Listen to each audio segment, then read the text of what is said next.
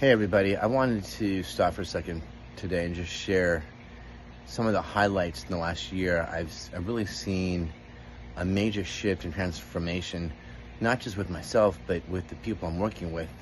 People who have stopped in their tracks, people who've been through traumatic injuries, traumatic assault, primarily stroke, and watching them make their comebacks has just been outright amazing. And it's determination. It's about digging deep down inside and just realizing, hey, I don't have a choice right now. I got to get to work really to heal my body. That's going to heal my mind. And I'm watching the progress. I'm watching these things, these beautiful miracles happen to me all around me with everybody that's in my community. And the amount of people who are making their comebacks from strokes has just been astonishing. I mean, even things and stuff that I had never even thought about, they're doing. They're regaining full function. They're regaining their ability to talk, to speak, to be reunited with their loved ones, and just all of it. However, today I got a call that I lost one of my pals, one of my clients, and his wife called me and saying that and that her husband passed away.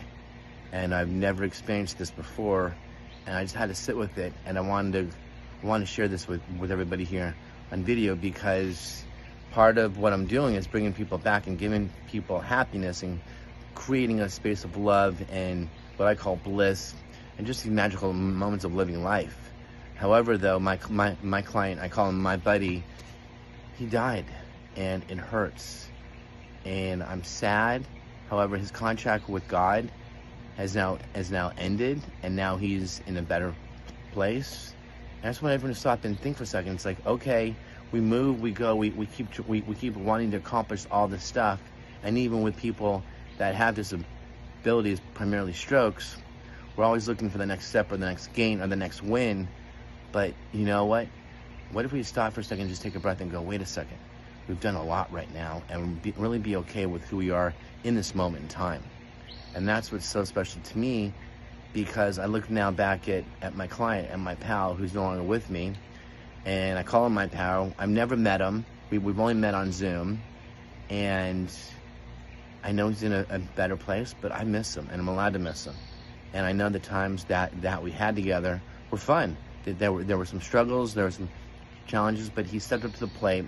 He met me where I needed him to be. I leaned into him, and together we brought some magical moments. And it's okay, because one thing that was guaranteed is that we're all gonna pass away sometime. It's just a matter of not if, it's just when.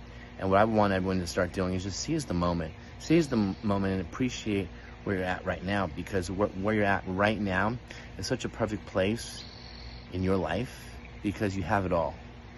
You're able to breathe in, which is free. You're able to bring in that breath into your lungs, into your brain, into your body. It doesn't cost you anything.